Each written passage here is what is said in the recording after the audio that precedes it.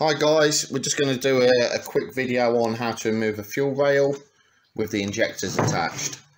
I can't do it on my car because mine's a diesel and there's slightly different methods to doing it. So what I'll do, I'm going to show you how to remove the actual whole rail, which is all of this along to here, and the injectors. This is one of your tasks for fuel and exhaust. To remove it, we're going to have to remove the two 8mm bolts and lift it off. Right guys, to remove the rail, what we do, use a ratchet with an 8mm, loosen the two bolts off. You should be able to undo them then.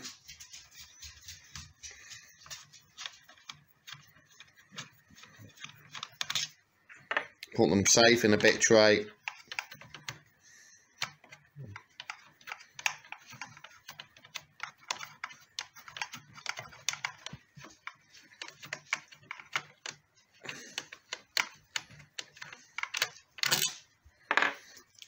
And then what we should be able to do is very carefully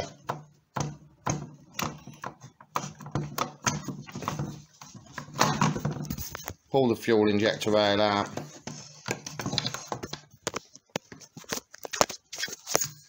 and lift it all off.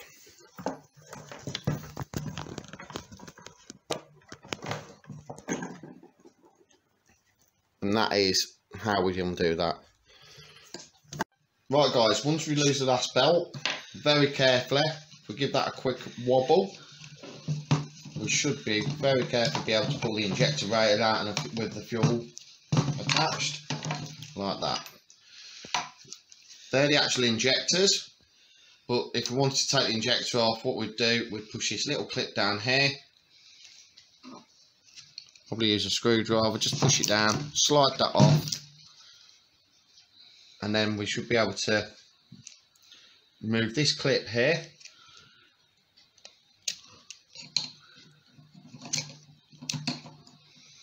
Off the back, which just slides over the place, just locks in, and then you can actually remove the whole injector.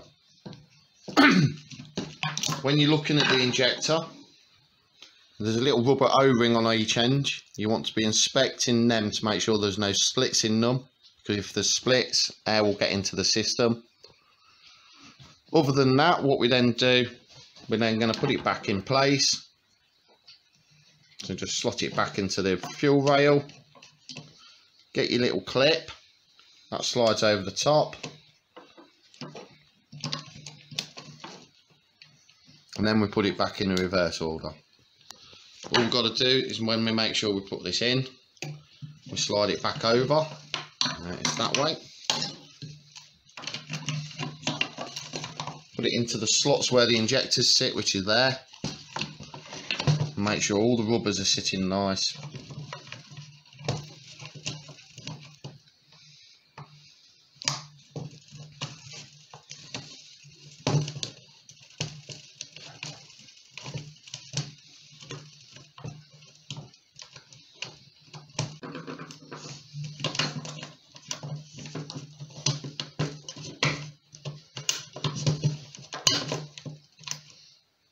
All we then do is get the bolts, put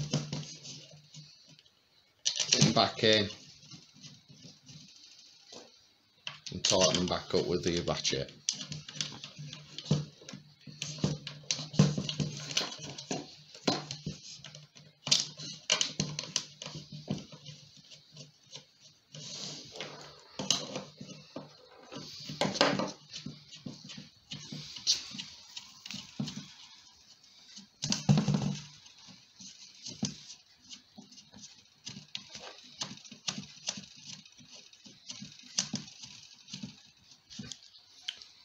Make sure your ratchet goes onto the lock and just very gently nip it up.